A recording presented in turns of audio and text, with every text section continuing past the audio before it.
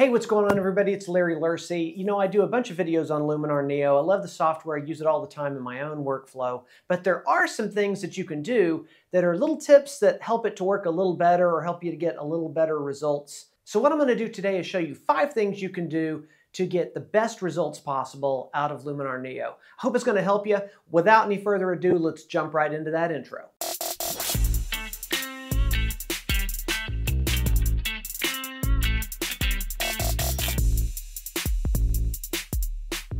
Okay, so here we are in Photoshop. Before we even jump into Luminar, I'm going to show you tip number 1, and that is always to work on a separate layer. I've got 2 layers here. Below is the basic image, and up here is all the work I've done to it. I don't want to do my Luminar on this layer because if I end up not liking it, I've lost all this work as well. So first thing I'm going to do is make a copy of that layer, and I'm going to name this one, I'll just put Luminar Neo, just to remind me that that's what is going to be on this layer right here. And having it on its own layer accomplishes many things, but as I said before, if you decide you don't like it, it's easy just to get rid of that layer. If you decide you like it but you just did a little too much, you can play with the opacity. You can even change the blending mode. A lot you can do having it on its own layer. So I'm just going to call that Luminar Neo, and then make sure I've got that layer selected and jump into the software. Okay, so now that we're in the software, let's go over here, hit Edit. Over here we've got all of our filters and things that we can use, and there's a lot of them. It can be very overwhelming. And so the first thing I want to show you is how to set up favorites.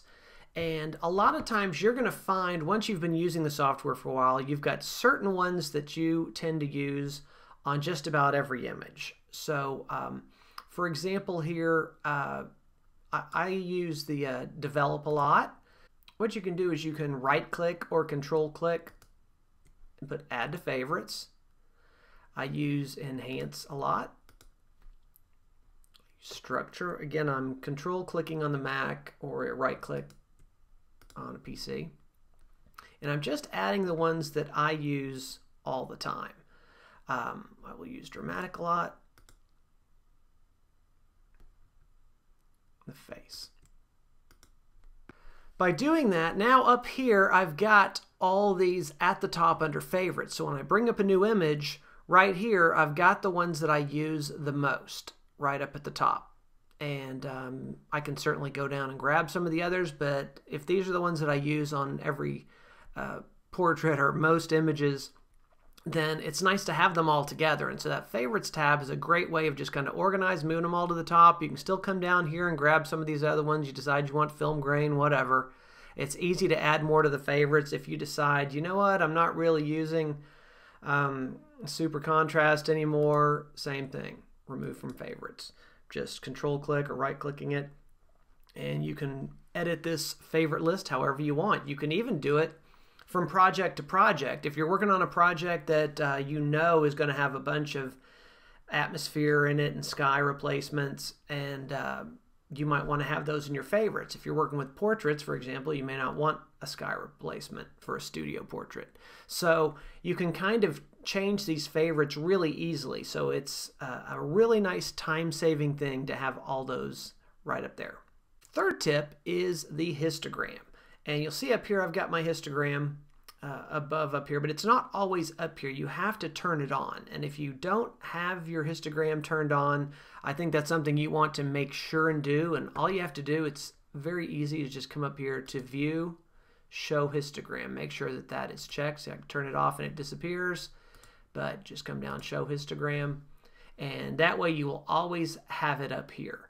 You can also access it here under Develop. If you come down here to Curves, you're going to see that histogram there as well. But if you want to just always have it up here at the top, that's your tip. Make sure that you've got that turned on right up here under View. Okay, for tip number 4, let's go in and use the dramatic as an example, and let's pump this all the way up so we can really see what's happening. All right, there's the before and the after. Let's say that we really like what it's done to him, but we don't like what it's done to the background. It's bringing too much attention to the background, for example. We know we can come into masking, select a brush, bring the strength down a little bit here, and we can, here in Paint, we can come through here and paint him, and we will get that effect on him, but not the background, as we will see here in a second. Let's do a little bit. All right, if we do the before and the after here, you can see there's the before, there's the after. It's only affecting him. It's not affecting the background. However, if when I was doing this painting, I got a little sloppy and I came over here onto the side, and now it's affecting this piece right here, what you would do, of course, is come back to erase, and you'd come back and erase here a couple of times, and then maybe you come in too far on the neck there, so you switch back to Paint like that. Well, what you can do is you can use the X key to switch between Paint and Erase. So if we're on Paint here, and I go through and paint these arms and decide to go too far over there, I just hit the X. Now I'm back in Erase mode. Come through, clean up wherever it is. Oops. I'll leave it on there. Erase it out as much as I want. If I decide, well, I didn't get enough on that spot, hit X, switch back to Paint. You can see over here, it's just every time I hit X, it's just moving me back and forth. So it's really nice if you're going through trying to mask something or apply some sort of effect and you're worried that you're switching back and forth too much, coming over here every time. You just hit that X button. Pretty easy one. And for tip number 5, well, I'm actually going to give you a bonus tip after tip number 5, but for tip number 5, we're going to talk for a second about presets. And I know you're probably aware of all the presets and how great they are, and it's a wonderful one-stop shop way to just hit something. You go through and look at the different ones that they have, decide what you like, pick the fashionista, and it goes ahead and applies it. And that is all well and good. But what a lot of people don't realize is you can go through and you can still make changes. And let's say you love this fashionista look, but you don't like maybe what it did to the face or something, for example. You can come in here under Edit. So we've got all of our options over here, and you'll see next to Edits up here at the top, there's a little dot.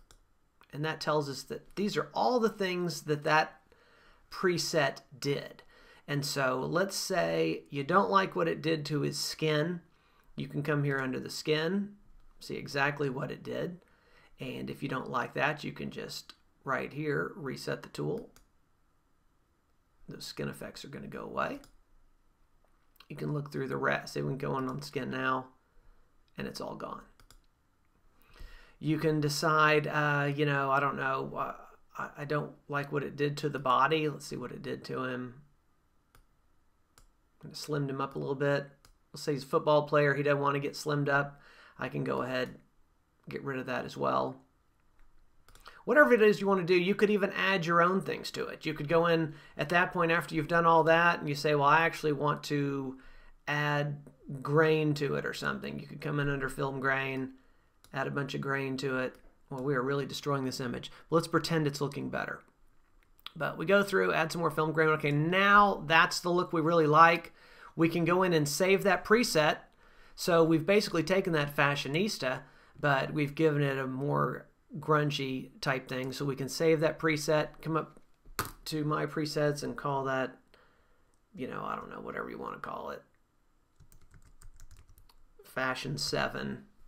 Whatever, it doesn't really matter. Hit Apply. And now we've created another preset that we can use whenever we recreate that same look. So if this guy has a different pose, like he loves that look but don't like that pose, that's a way to use a preset. But you're not having to start from scratch on the preset. You can go through and kind of find one that's close to what you want and then go in and edit it as your tip for that. And to get to the bonus tip, let's go ahead and apply this. All right, so back in Photoshop, what you want to remember to do is go back to this layer and add that to it. What do we call it? Fashion 7. So I've got Luminar Neo, Fashion 7. So if a year down the road I bring this image back, how did I get that look? I know that it was in Neo using preset Fashion 7. And again, we've got it on its own layer here where we can turn it off, go back to the original image. We can fade back and forth between them, whatever we want to do. So that's your little bonus tip right there, is renaming that layer. But those tips will definitely help you streamline your workflow just a little bit. Okay, so there are your 5 tips. I'm sure you've got some tips that I left out. Leave them in the comments. Let's help each other out. Maybe you can give me some ideas of some things that you found really help you to streamline your workflow when you're using that software. If this helped, please take a second to like the video, and I hope you'll subscribe. Make sure you ring the bell so that you get notifications of new videos. It really does help me, and I would sure appreciate it. But that's all for this video. I hope to see you in the next one. Take care. Bye-bye.